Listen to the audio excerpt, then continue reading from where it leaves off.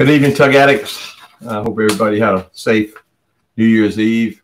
We didn't do a whole lot this year when it came to the size of the party. Just a few people over and sitting by the fire and lit off the pallets, ate a little too much, and I can see why people gain so much weight over the holidays.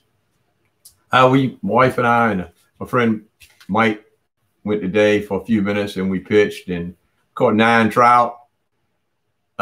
Seemed to do much better in where the wind was blowing in the dirty water than we did when we moved to up in the creeks where it seemed to be calmer and clearer.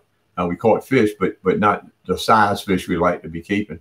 I was kind of looking over things the other day, and this thing came up. We have about shad boning. I was looking over some old shad boning video that I have posted, and there's a guy, and I don't take the trolls down. I leave it all up. You know, you're not going to eliminate those kind of people. And I don't want to look like I got a perfect record out there. If you don't like me, thumbs down. If you like me, thumbs up. But this guy kind of laughed, ha ha, that I cleaned a shad in the 9th grade. Like that wasn't possible. Well, I did. And like I said before, I even did it for a science project. My brother was cleaning flounder, filleting flounder as young as 5 years old.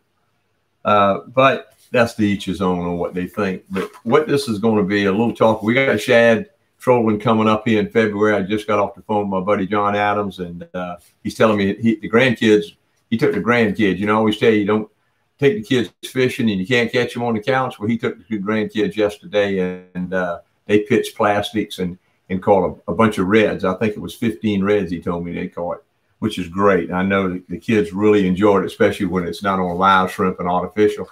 He said, I won't mention your name, someone pulled up next to him using live bait, and they only caught a couple, and they were catching all theirs on artificial, which to me is a lot more fun. In February, I'll have some other things too on the shad darts, the different things that we use here in Savannah, Georgia later on. It's what we troll with. We'll probably end up shooting some video too in February where John and I will be going out and hopefully trolling for shad in the Geechee River. Maybe John will give me the inside of the boat. That's an inside joke. We'll explain it later. But we have a great time. We go all the time. I'm going to check with my brother and my nephew and see when they're going to be coming up. Usually the shad start to run in Florida around January, and see when they'll get them commercially. And we'll be shooting another shad video. The video I want to redo, I want to do with naturally a better camera than we did years ago and be a lot slower, maybe even do some of it in slow motion. There's a lot to it, but if you get a bone shad, you broil it, it's excellent eating. And if you take the shad roe, which is very good either with or without stuffing it in the shad, it's an excellent fish to eat.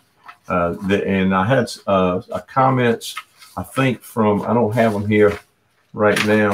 Well, I thought I had them from, let's see, who's it from here?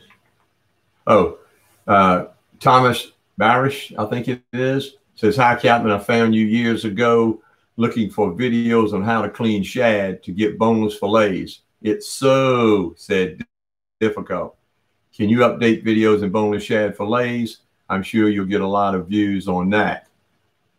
Thanks and Happy New Year. Thanks to you, Thomas. I appreciate you giving us a comment on that. And yeah, we're going to try to do more of those in the future with the shad.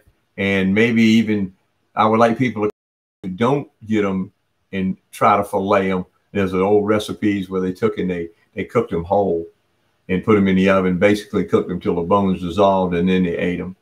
And there's a lot of history. There's a book that I read on someone else. I'll see if I can pull that comment up for later about how big of a business it was for President Washington.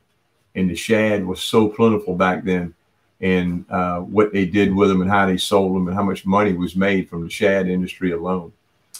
Let's see what else would go on. Oh, on the fishing today with us, it seemed like the dirtier water produced better than the clear water. Go figure. I don't know whether it was just sitting in that spot or what, but we did okay. For the nostalgia tip tonight, I pull up. Do you remember when soda pop machines that dispensed the glass bottles, coffee shops with table-side jukeboxes, blackjack, clove, and tea berry chewing gum. Milk bottles were delivered with cardboard stoppers. I can remember the milk bottles from Annette's Dairy here in Savannah. Also, newsreel before your movie video, in the theater. That was the old nostalgia tip. Well, it all goes to show, like I end the show in saying, don't sit on the couch, take a kid fishing. Well, I'm glad to see that John took the grandkids fishing and did just that and did well yesterday. I hope you guys will give us a thumbs up, hit the bell and subscribe button, and don't forget to go to our website with tools of the trade and our influencer page.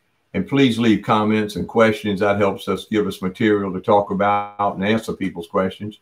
And I'll also be showing you in the future when we get into the shad videos that you'll be needing 2 knives in order to bone a shad, and how my dad found out how to do that. Kind of like the light bulb went off in his head one night. And we'll do that later on as well. And you can find all those knives on our website that we use in these videos for shad cleaning, excuse me.